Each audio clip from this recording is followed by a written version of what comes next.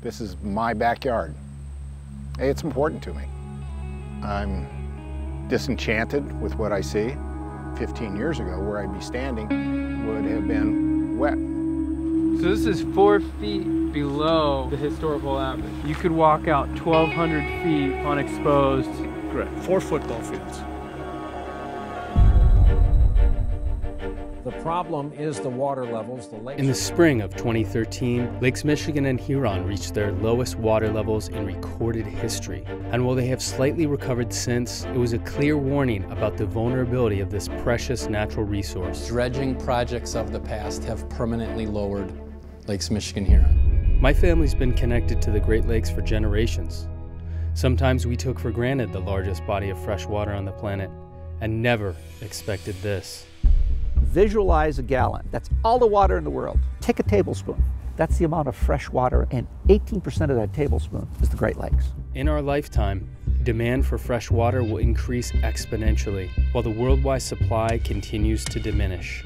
And the people that rely on the Great Lakes for their livelihoods are already experiencing the stress of lower water levels. We're losing our way of life.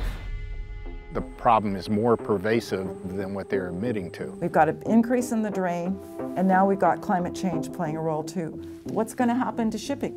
We have to look at the economic impact. When you have ships and they're having to carry less product, we're going to see the effects of that, and we have.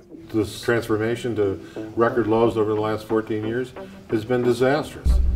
It'll start looking like the Aral Sea. The Aral Sea, very much like Lake Michigan, subjected to an environmental disaster that drank it dry. We should never allow what happened in Kazakhstan happen in the United States. We lose this harbor, we lose the local economy. We probably call this a ghost town.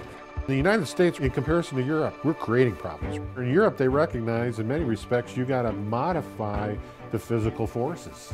We have to take our lead from the rest of the globe where they use engineering solutions. It's like building Lego blocks as a kid and playing with water. That's what you do here. Do you have an average cost of a project? Yeah, they're like €100,000 kind of experiments. Why did the Army Corps of Engineers not have that expertise in-house? Can be solved, this water crisis, but you need to have the political will to do it. An innovation, per definition, would be somewhere outside of somebody's box. How long is this going to go on for? And how bad is it going to get before we decide to act responsibly? If only people knew there was something to be done, maybe they would do it.